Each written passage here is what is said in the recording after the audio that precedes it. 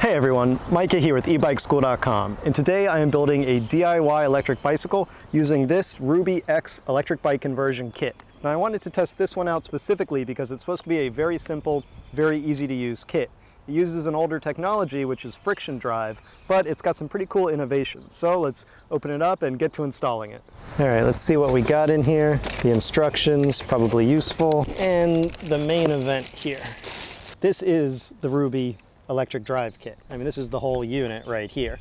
It's got a mount, and then I believe this is the pedal assist sensor, but it's basically all here, which is what makes this so simple. All right, now the first thing it says I do is I install the lock mechanism on the seat post of the bike. All right, so this is the clamping mechanism. This goes on the seat post here. This bike happens to have a suspension seat post, so I'm gonna install it right below, and hopefully I've got enough room here. We'll see how that goes.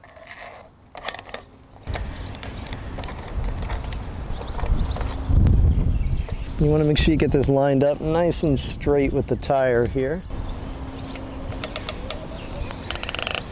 Now I'm apparently supposed to install the sensor on the left crank, so I'll turn the bike around here so we can get to it. Then we'll install this on the inside of the left crank. Apparently it just sits right in here. Alright, and I guess we pull this battery tab out. We'll slice off these cable ties. Alright, the sensor is installed. Does not seem to interfere with anything, so that's good. Just kind of sits there. So the next thing the instructions say is I install the additional battery modules here. So underneath, pull off this cover.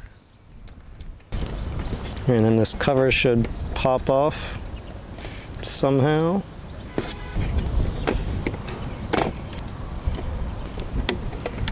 There we go.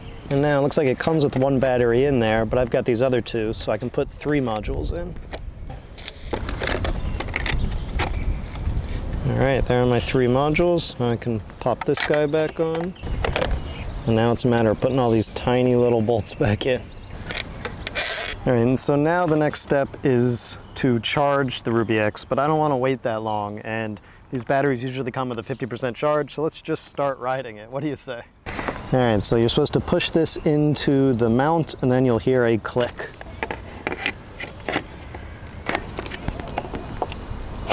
There we go, click. For those of you that are a little worried about this, just know that lithium batteries usually come with a 50% charge, and it is totally fine to use them without charging.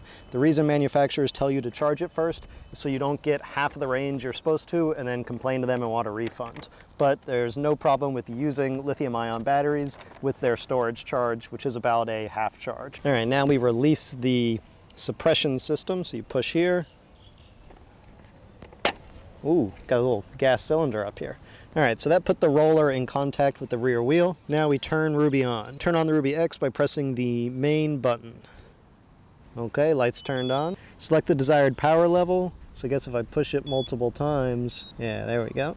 We can get different power levels. Assisted pedaling. To enable electric assist, simply pedal forwards. Electric assist will be enabled from 3 to 5 kilometers per hour. Once you stop pedaling, Rubbee X goes into free rolling mode. Pedal assist to re-engage electric assist. All right. Oh, there's regenerative braking too. I didn't even realize that. All right, to enable regen, stop pedaling forwards and wait for the Rubbee X to stop providing electric assist. Then turn the pedals backwards half a turn. Rubbee X will engage the regenerative braking and charge the battery. Oh, that's cool. All right, cool. Let's give it a shot. It is on.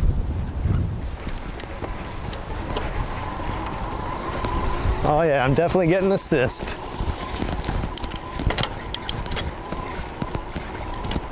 All right, I can definitely feel it. It's not like crazy powerful, but it's also probably because I'm on this grassy field here and I can't really get going that hard.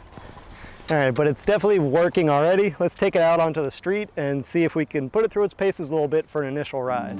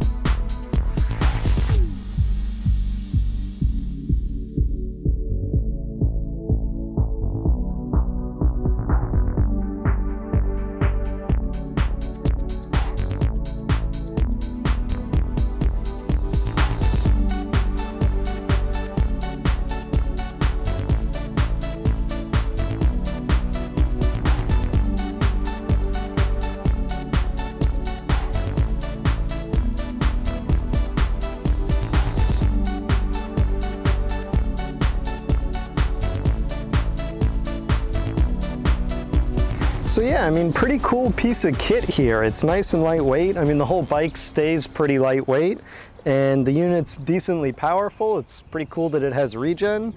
The only thing that like kind of bums me out here is the disengaging it. So to engage it, you push the button here, and it, a little stiff, there we go, and it drops it down onto the tire.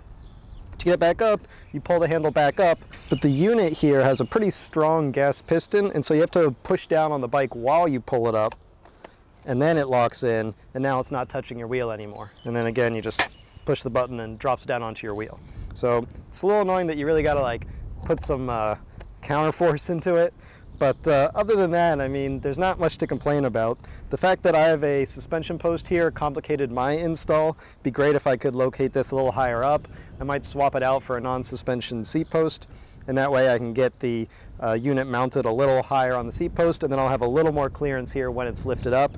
But still, I mean, this works for me. It's just for shorter legged riders, you might have a problem. So yeah, all in all, I'd say this is a pretty cool kit. I'm pretty happy with it. For a friction drive, which isn't really new technology, they've done a good job of incorporating a slick design here that's actually got some innovation in it. So nice work, Rubbee.